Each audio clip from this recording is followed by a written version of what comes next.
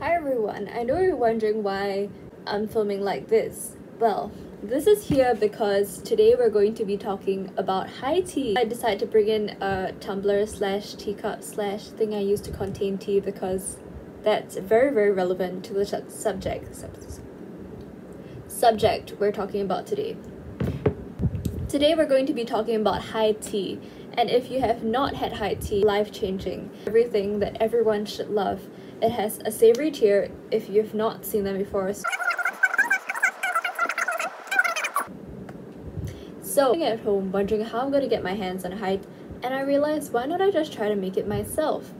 So, I had a eureka moment, brainwave, and I came up with this. Okay, evidently there's a lot of paper on my table, but basically, I made up a high tea menu on my planner where I tried to plan like those savory sweets and stuff that I want in my high tea tier thing, display thing. And so I've decided that for savory I want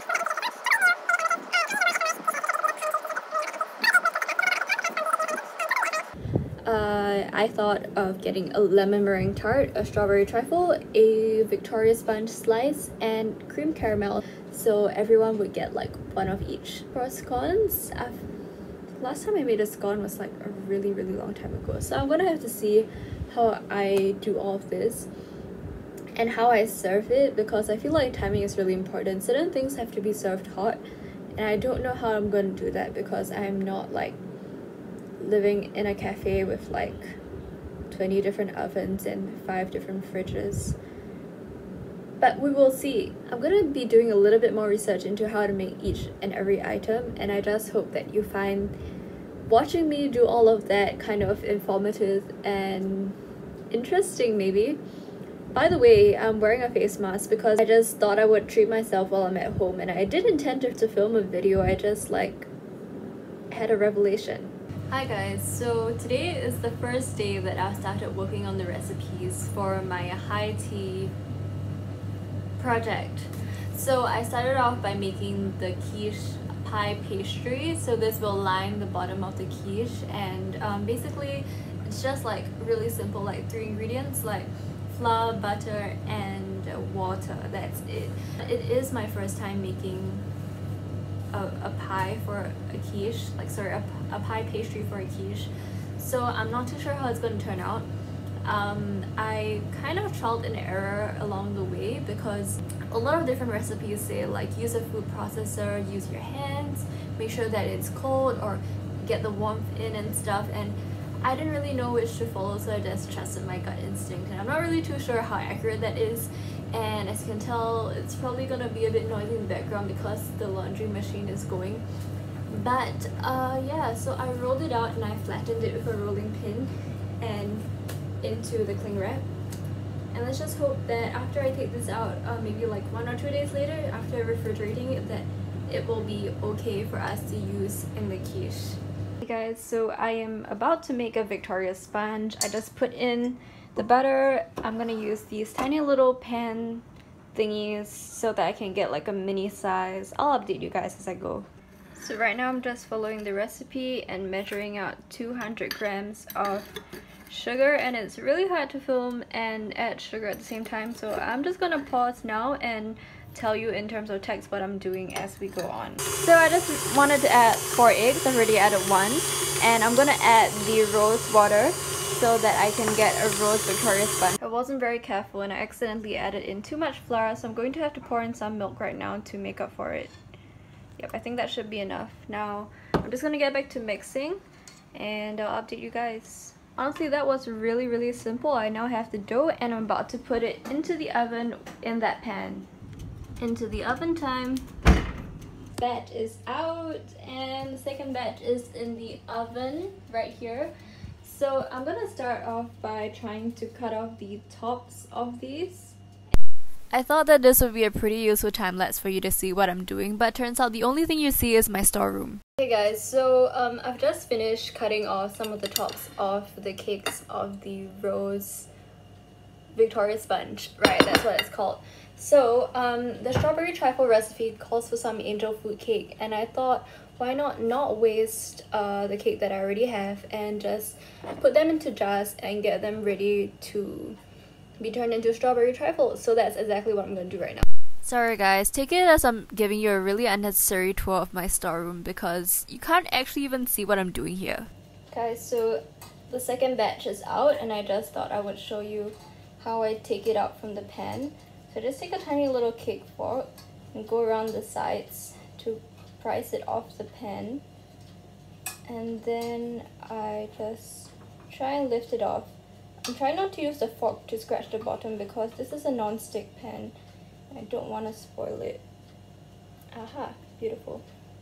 Hopefully you can see what I'm doing here, which is basically I'm taking the tops off the Victoria sponge which rose in the oven, and then I'm putting the extras as substitute for angel food cake in the strawberry trifle jars. And hi mom. And I don't really know what's going on at this point, but Hi guys, so I'm also prepping the butter laminate for the croissants. So what I have is a block of butter. I don't think the recipe calls for this much, but I'm just going to add in the full block anyway because I feel like I'm going to mess some part of it up, and probably having more butter is always a good idea. So I'm just going to start doing it on baking paper now, and I'll see how it turns. So I made the pretty bad mistake of not trying to warm the butter before I started this laminating process, but here you will see me trying to use anything I can get my hands on to chip away at this block of butter which refuses to be hammered into shape. So I was like using a knife, a spatula, my hands, the rolling pin, more hands, the knife, the rolling pin, and it still won't budge. Okay, so after a while I finally managed to get it down, but I broke the paper parchment trying to do that, so I had to get more paper to cover it, and after a while I had like 4 pieces of paper for 1 piece of butter.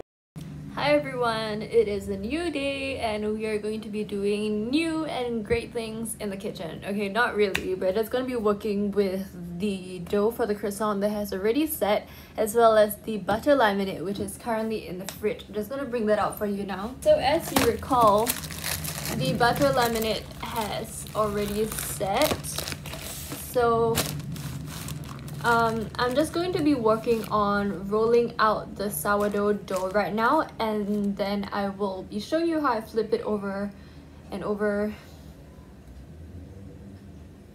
First thing that you want here is for your butter laminate to be cold. So I'm just gonna put this back into the fridge because I just brought it out to show you, but I'm going to be rolling out the sourdough first. So now I'm just going to flour the countertop.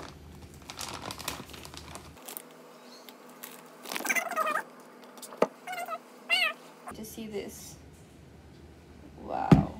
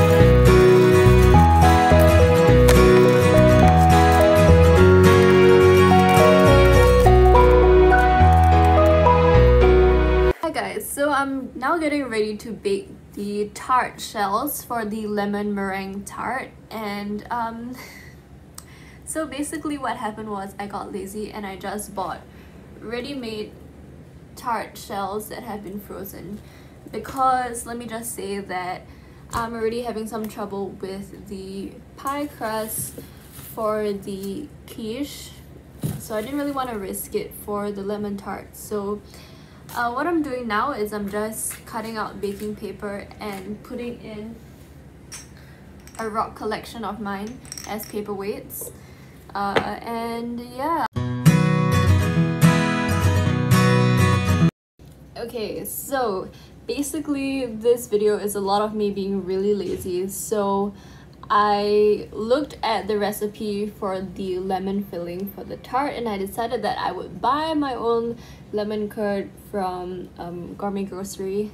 This is the Tiptree lemon curd and it's really good on its own, but I thought that I would mix it with some milk, like whip it with some milk and gelatin so it holds better, and pass it off as lemon filling for the tart.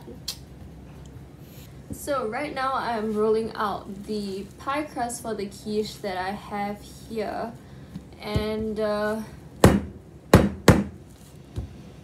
it's a bit frozen, so I'm going to try to roll it out, but having some difficulties here. Alright, so I'm going to be making the lemon filling right now. I'm doing this by pouring hot water into a mug. I don't even know how much hot water this is, honestly. I'm kind of making up my own recipe just based on like what I think works. I'm gonna put like 2 heaping spoonfuls of gelatin. Stir. Alright, then I'm going to open this. I would just like to say that it was incredibly hard to film this while holding my huge ass iPad in one hand.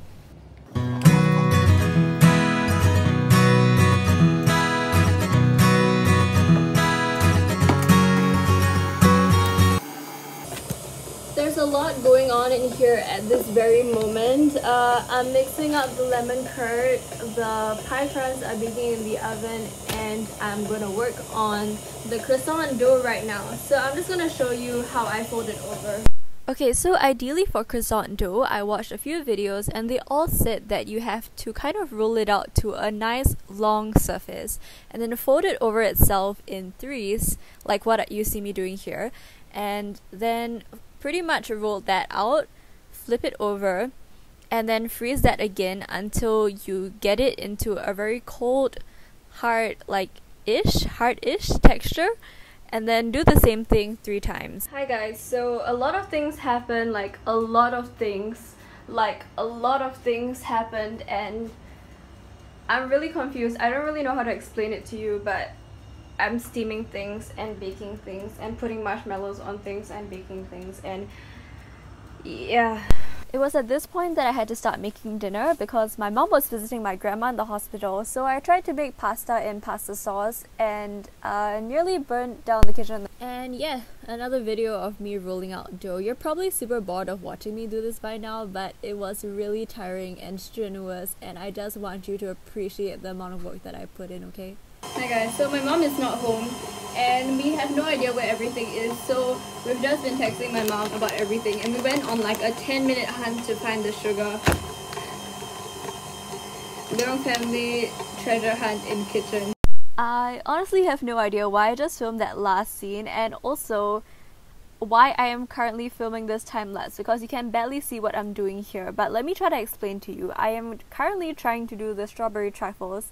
So I am macerating strawberries while trying to put strawberries in jars and whipping cream and failing, and then putting the successful whipped cream on top of the macerated strawberries in the jars. That's exactly what I'm doing. Hi guys, so a lot has happened since I last checked in. So I did a bit of kneading and the croissants are done, even though honestly they don't really look like croissants. I'm trying to get a closer look in on it. Yeah, they really don't look like croissants. I don't really know what went wrong because I followed the recipe to a T. I really am not sure how I managed to screw this up, but we will see. It tastes like croissant. So here I have the dough for the scones, which I just about kneaded out. There's a lot of good arm work, makes up for the lack of exercise that I've been having this stay-home season. So basically this recipe was one that I got from Jamie Oliver's food channel, and I just followed that, and hopefully the scones will turn out really nice. If it doesn't go well, I blame Jamie Oliver. Hey guys, so this is my slightly gnarly looking plate of croissants. As you can see,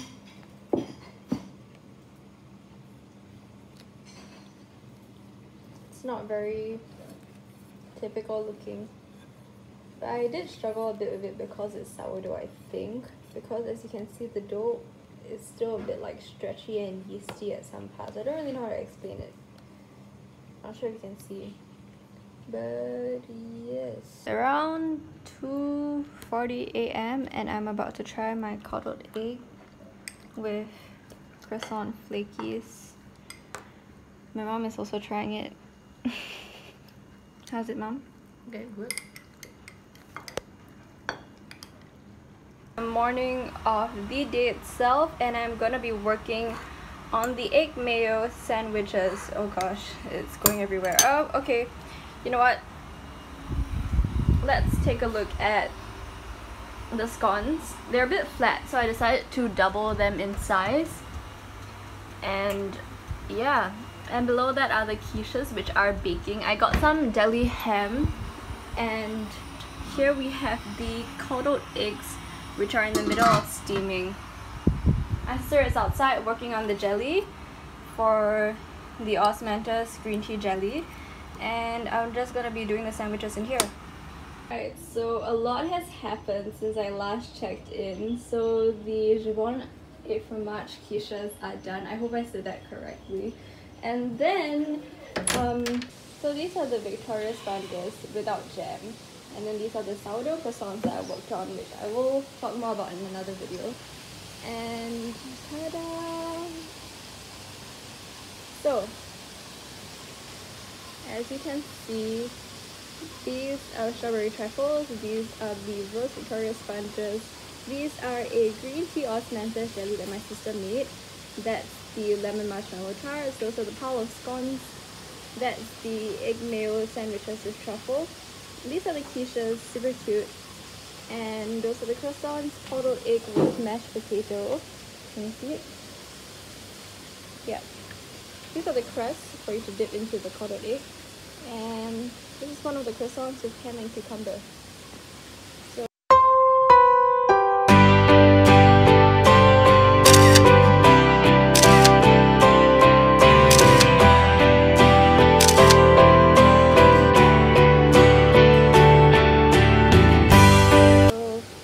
I hope you guys enjoyed this video.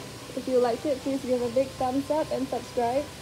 And I will be filming this mukbang with my sister and posting it as a separate video. So hope you guys subscribe so that you can see that, and let me know if you like to see more videos like these.